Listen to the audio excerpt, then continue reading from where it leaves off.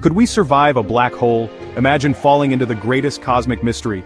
Would you be spaghettified, or would time slow to a crawl? Let's explore the shocking science behind black holes. A black hole is an area in space where gravity is so strong that nothing, not even light, can escape. But what happens when you fall inside one? As you get closer to a black hole, gravity gets stronger. Past a certain point, called the event horizon, no one can escape. You'd be stretched out like spaghetti in a process called spaghettification. But could anything survive? Scientists believe that even time itself is warped here.